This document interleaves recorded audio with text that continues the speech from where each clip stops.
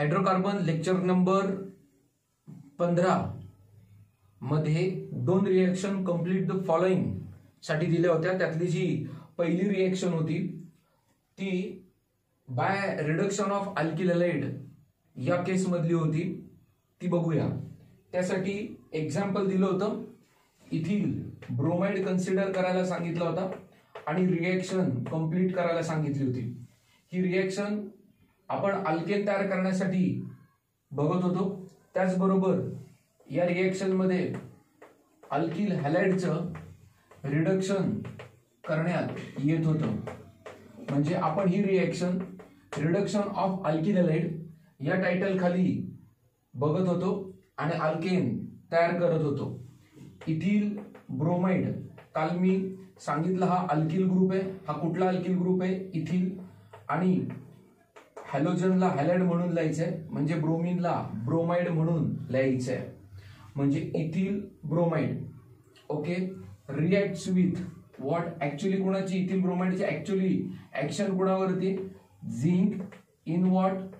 Dilute HCl. कोणावरती action आहे? Zinc in dilute HCl. पण झिंक इन डायल्यूट HCl नी काय प्रोव्हाइड केलंय? झिंक इन डायल्यूट HCl नी प्रोव्हाइड केलंय दोन नेसेंट हायड्रोजन. त्यामुळे एक हायड्रोजन हॅलोजन बरोबर जाणार आहे आणि आपल्याला हायड्रोजन ब्रोमाइड देणार आहे, तर दुसरा हायड्रोजन अल्किल ग्रुप बरोबर जाणार आहे. पण अल्किल प्लस हायड्रोजन कालच्या लेक्चर मध्ये सांगितले मी, अल्केन म्हणजे CH3CH2 आणि तो हायड्रोजन म्हणजे CH3CH3, म्हणजे याचं नाव आहे इथेन. म्हणजे या रिएक्शन मध्ये आपण इथिल ब्रोमाइड च रिडक्शन केलंय आणि इथेन तयार केलाय. अजून एक रिडक्शनची डेफिनेशन मी सांगू इच्छितो या आर्टिकलच्या निमित्ताने. आपण 3 डेफिनेशन बघितल्यात रिडक्शनला सांगण्यासाठी. त्यातली पहिली जी डेफिनेशन होती ती गेन ऑफ इलेक्ट्रॉन. दुसरी जी डेफिनेशन होती त्याच्यामध्ये रिमूव्हल ऑफ ऑक्सिजन सांगितलं होतं आणि तिसरी डेफिनेशन होती ऍडिशन ऑफ हायड्रोजन. अजून एक गोष्ट डिफाइन करता येते ती म्हणजे रिमूव्हल ऑफ इलेक्ट्रोनिगेटिव्ह ऍटम. म्हणजे ज्या रिएक्शन मध्ये इलेक्ट्रोनिगेटिव्ह ऍटम रिमूव्ह केला जातो त्या रिएक्शनला रिडक्शन रिएक्शन म्हटलं जाऊ शकतं. पण आता इलेक्ट्रोनिगेटिव्हिटी म्हणजे काय हे सांगावं लागेल, पण ते आज नाही. ओके. पण ब्रोमीन हा इलेक्ट्रोनिगेटिव्ह आहे. एक लक्षात घ्या, मी अनेक कन्सेप्ट इंट्रोड्यूस करून ठेवतोय. हे कन्सेप्ट भविष्यामध्ये मी तुम्हाला सांगणार आहे आणि परत एकदा मी तुम्हाला या पॉइंट्सला घेऊन येणार आहे. ज्या पॉइंटला मी कन्सेप्ट इंट्रोड्यूस केले त्या पॉइंट्सला मी परत घेऊन येणार आहे जेव्हा पुढच्या काळामध्ये मी ते शिकवणार आहे तेव्हा. म्हणजे इथनं आता ब्रोमीन निघून गेलाय, म्हणजे इलेक्ट्रोनिगेटिव्ह ऍटम निघून गेलाय, म्हणून सुद्धा या प्रोसेसला रिडक्शन म्हणता येईल आणि आपण रिडक्शन ऑफ अल्किल हॅलाइड म्हणू शकतो. चला बघूया दुसरी रिएक्शन कंप्लीट द फॉलोइंग या केस मधली. ओके. त्याच्यामध्ये आपल्याला ऍक्टिव्ह मेटल बरोबर अल्किल हॅलाइडची रिएक्शन कन्सिडर करायची. म्हणजे आता reaction of alkyl halide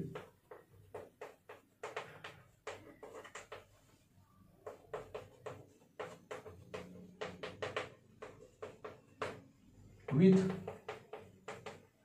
reaction of alkyl halide with active metal like sodium,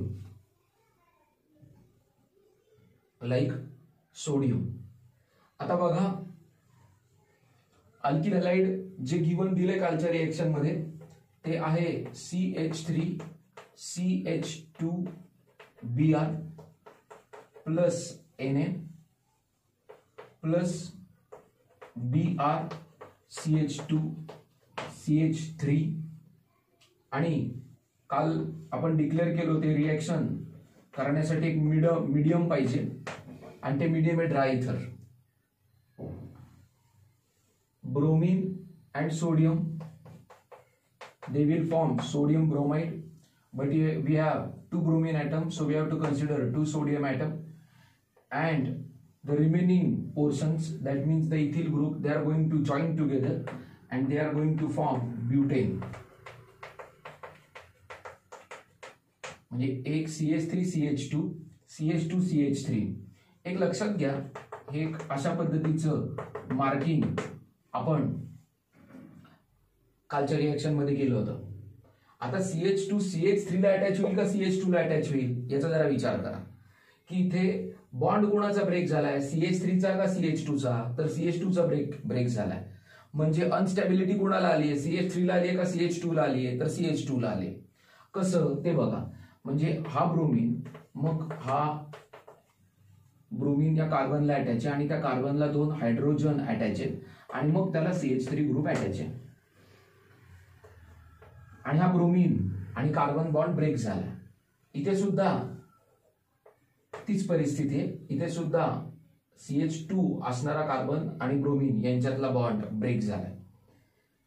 त्याच्यामुळे हा कार्बन अनस्टेबल आहे का हा कार्बन अनस्टेबल आहे? CH3 वाला कार्बन अनस्टेबल आहे का CH2 वाला कार्बन अनस्टेबल आहे? तर CH2 वाला अनस्टेबल आहे, कारण त्याचा एक बॉन्ड ब्रेक झालाय. कारण जर का CH2 वाल्या कार्बनचा जर का ब्रोमीन बरोबरचा बॉन्ड तुटला तर त्या कार्बनचे 3 बॉन्ड आहेत आणि कार्बनला स्टेबल होण्यासाठी किती बॉन्डची गरज आहे? 4. म्हणून तो चौथा बॉन्ड या CH2 बरोबर करणार आहे आणि हा पण त्याच कार्बन सारखा आहे, समदुःखी येतो. याचा पण कार्बन आणि ब्रोमीन बॉन्ड ब्रेक झालाय, त्यामुळे याचे पण 3च बॉन्ड आहेत, त्याचे पण 3च बॉन्ड आहेत. म्हणजे दोघांना चौथ्या बॉन्डची गरज आहे, म्हणून they are going to form bond over here. 1 2 3 4 4 साठी प्रेफिक्स ब्यूटेन. ओके, हे झालं IUPAC नेम. म्हणजे butane is IUPAC name. Common name काही स्ट्रेट चेन आहे, नॉर्मल चेन आहे, म्हणून याला आपण N ब्यूटेन सुद्धा म्हणू शकतो. काय म्हणू शकतो? N ब्यूटेन म्हणू शकतो. काय म्हणू शकतो? N butane. N म्हणजे नॉर्मल का? कारण स्ट्रेट कंटिन्युअस चेन आहे म्हणून N ब्यूटेन. पण हे कॉमन नेम आहे आणि नुसतं ब्यूटेन आहे ते IUPAC नेम आहे. थँक्यू सगळ्यांना. रिएक्शन कळलेली.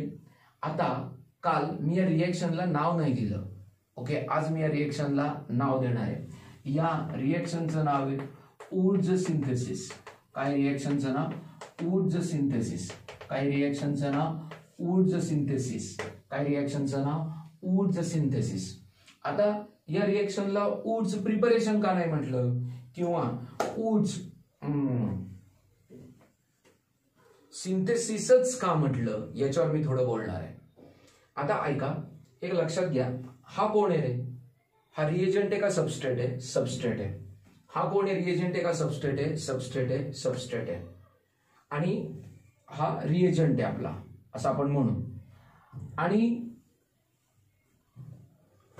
यांच्यात जी काही इंटरॅक्शन होणार आहे त्या इंटरॅक्शन मधून, ओके, यांच्यात जी काही इंटरॅक्शन होणार आहे त्या इंटरॅक्शन मधून अल्केन आणि सोडियम ब्रोमाइड तयार झाले. एक्सक्यूज मी, सोडियम ब्रोमाइडचे किती मॉलिक्यूल तयार होणार आहेत? 2. बरोबर? Okay, done. आता लक्षात घ्या की आतापर्यंतच्या जेवढ्या प्रिपरेशन होत्या त्याच्यामध्ये तुमच्या एक गोष्ट लक्षात आली असेल की सबस्ट्रेट मध्ये जेवढे कार्बन होते तेवढेच प्रॉडक्ट मध्ये होते. माझं वाक्य नीट ऐकायचं. काय? सबस्ट्रेट मध्ये जेवढे कार्बन होते तेवढेच प्रॉडक्ट मध्ये होते. एक अगोदरच्या लेक्चरचा संदर्भ घ्या. मी बोललोय जेव्हा पहिल्यांदा मी तुम्हाला substrate, reagent, product, bye product अशा 4 टर्म्स समजावून सांगितल्या होत्या. परत एकदा नीट ऐका. मी तुम्हाला एका लेक्चरमध्ये substrate, reagent, product, bye product माझ्यामध्ये टाइप्स ऑफ रिएक्शनचं जे लेक्चर होतं त्या लेक्चरमध्ये मी तुम्हाला ह्या 4 टर्म्स इंट्रोड्यूस केल्या होत्या. सबस्ट्रेट, रिएजंट, प्रॉडक्ट आणि बाय प्रॉडक्ट. बरोबर? या 4 टर्म्स इंट्रोड्यूस केल्या होत्या मी. आता मला सांगायचं असं की त्यावेळेस मी बोललो होतो की प्रॉडक्ट हा सबस्ट्रेटचा अभिरूप आहे. म्हणजे सबस्ट्रेट मधला मेजर पार्ट हा प्रॉडक्ट मध्ये येतो. परत एकदा नीट ऐकायचं. सबस्ट्रेट मधला मेजर पार्ट हा कशामध्ये येतो? प्रॉडक्ट मध्ये येतो. परत एकदा ऐकायचं. सबस्ट्रेट मधला मेजर पार्ट हा प्रॉडक्ट मध्ये येतो आणि सबस्ट्रेट मध्ये जे काही बदल घडणार आहेत ते रिएजंट मुळे घडणार आहेत. ओके, परत एकदा. सबस्ट्रेट मधला मेजर कार्बन स्केलेटन हे प्रॉडक्ट मध्ये दिसेल. ओके, आणि दुसरं मी बोललो होतो सबस्ट्रेटमध्ये जे काही चेंजेस होणार आहेत प्रॉडक्ट फॉर्मेशनच्या दरम्यान ते रिएजंटमुळे होणार आहेत. याच्या अगोदरची रिएक्शन बघा. ज्या रिएक्शनमध्ये मी तुम्हाला सांगितलं होतं की आपण रिडक्शन ऑफ अल्किल हॅलाइड करत होतो, म्हणजे CH3Br प्लस 2 नेसंट हायड्रोजन. हे नेसंट हायड्रोजन कोणी तयार केले सगळ्यांना माहिती आहे, झिंक इन डायल्यूट HCl, आणि आपल्याला CH3H प्लस HBr असं मिळालं होतं आणि आपला प्रॉडक्ट होता. आता मला सांगा, हा जो CH3 ग्रुप आहे हा कोणाकडनं आला, रिएजंट कडनं आला का सबस्ट्रेट कडनं आला? तर सबस्ट्रेट कडनं आला. अजून एक गोष्ट तुम्ही नोटिफाय केली का, जेवढे कार्बन सबस्ट्रेट कडे होते तेवढेच प्रॉडक्ट कडे आहेत का नाही आहेत? आहेत. परत एकदा नीट ऐका, जेवढे कार्बन सबस्ट्रेट कडे आहेत तेवढेच कार्बन प्रॉडक्ट कडे आहेत का नाही आहेत? हे एक नोटिफिकेशन झालं. दुसरं, सबस्ट्रेटचा मेजर पार्ट प्रॉडक्ट मध्ये आहे का नाही आहे. याच्या अगोदरची एक प्रिपरेशन जिथं आपण रिडक्शन वन काइंड ऑफ रिडक्शनच होतं, पण ऍडिशन रिएक्शन होती. हायड्रोजन मॉलिक्यूल ऍड केला होता in presence of platinum at room temperature.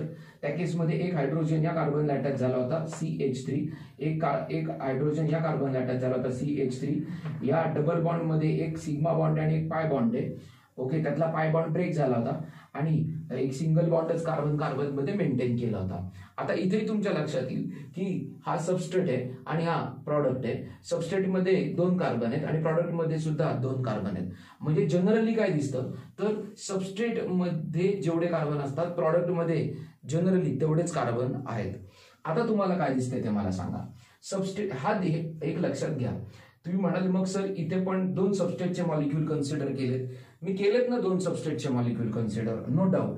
पण मला तुम्हाला काय सांगायचंय की जरी मी 2 वेगळे मॉलिक्यूल सबस्ट्रेटचे कन्सिडर केले असले तरी 2 सबस्ट्रेटचे मॉलिक्यूल वेगळे कन्सिडर केले असले तरी ते दोघं एकत्र नाहीये, त्या दोघांना इंडिपेंडेंट अस्तित्व आहे.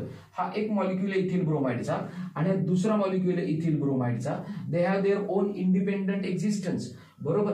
मी जेव्हा सोडियम मुळे त्यांचे ब्रोमिन काढून घेणार आणि ते दोघं जेव्हा जॉईन होणार आहेत तेव्हा हा एक संबंध एक मॉलिक्यूल झालाय. म्हणजे इथे 2 मॉलिक्यूल नाहीत, ब्युटेनचा एक मॉलिक्यूल आहे. म्हणजे हे दोघं एकत्र आलेत ब्रोमिन गेल्यानंतर आणि मग ब्युटेन तयार झालेला आहे.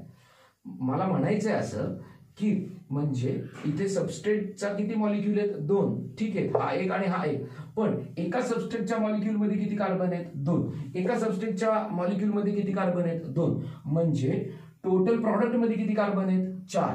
नीट ऐका, टोटल प्रॉडक्टच्या एका मॉलिक्यूल मध्ये किती कार्बन आहेत? 4. म्हणजे सबस्ट्रेटच्या एका मॉलिक्यूलकडे 2 कार्बन, प्रॉडक्टच्या एका मॉलिक्यूलकडे 4 कार्बन. म्हणजे सबस्ट्रेट टू प्रॉडक्ट